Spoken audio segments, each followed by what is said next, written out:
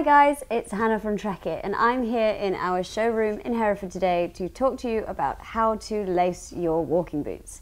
What I will aim to cover in this video is a really good benchmark for how to lace your walking boots, which should work for most people. It's a really quick and simple thing to do, and it's something we see people get wrong quite a lot of the time. Incorrectly laced walking boots can cause blackened toenails, blisters, and in extreme cases can reduce the lifetime of your boots. So this will be the first video in a theme of how to lace your boots. We've got a couple other topics in the pipeline, but if there's something that you want us to cover specifically, then do let us know in the comment section below. Okay, so to start you'll need to untie your laces and loosen them right off, pulling them through the eyelets and all the way down to the bottom. Next, pop your foot in the boot and tap your heel right into the back. That way your foot is in the right position before we've even started to tie your laces. If your foot is even a few mil out of the heel cup when you lace them, then you'll always feel a little bit of slip. Now that bit of friction can lead to a blister on your heel. Now it's rare to get no movement whatsoever when you're walking, especially when you're going uphill, but anything less than half a centimetre is usually okay. So then position your foot and leg at a 90-degree angle. So this can be done whilst you're stood up, like I am now. So that's that's how you do it if you were lacing your boots on a bench or at the back of your car. You could also get that 90-degree angle while you're sat down. So starting from the bottom of the boot, pull your laces back through the eyelets towards the top of the boot. You don't want them so tight that they cut off circulation and cause discomfort, but you don't want them so slack that they will not support your foot at all.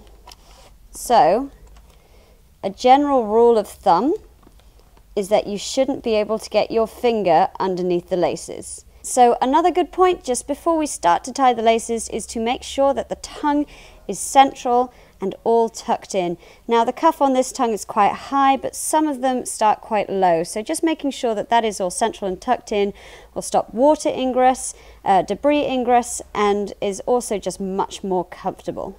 Okay, so if you can maintain that tension going through into the lace loops at the top, then great, but for some people it may be beneficial just to pop a little knot in here.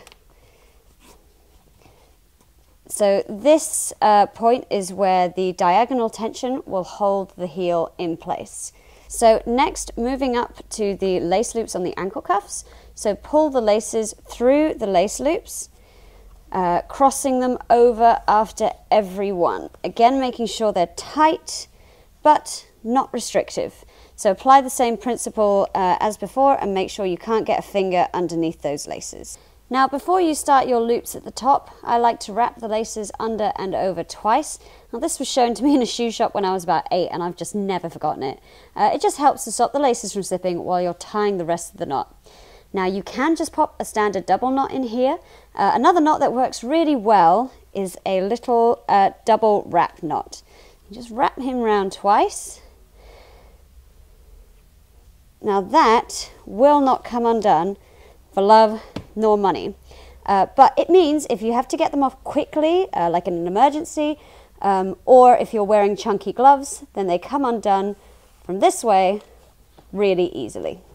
So there we go guys, that is how to lace your walking boot. So that method ensures that you're really well supported so that you don't get any blisters from friction in the heel cup and that you don't slip forward into your boots on steep descents. Providing that you're wearing the right size, of course, and also that you're wearing the correct socks. And if you have any other comments or questions, then do leave them in the comment section below and we will get back to you. If you love the content that we're putting out, then do hit the subscribe button. We really do appreciate it. And while I have you here, I do recommend going and giving our how to fit your footwear at home video a quick watch just to make sure that you're wearing the correct size boots in the first place. And that's it from me guys. I will see you next time. Bye!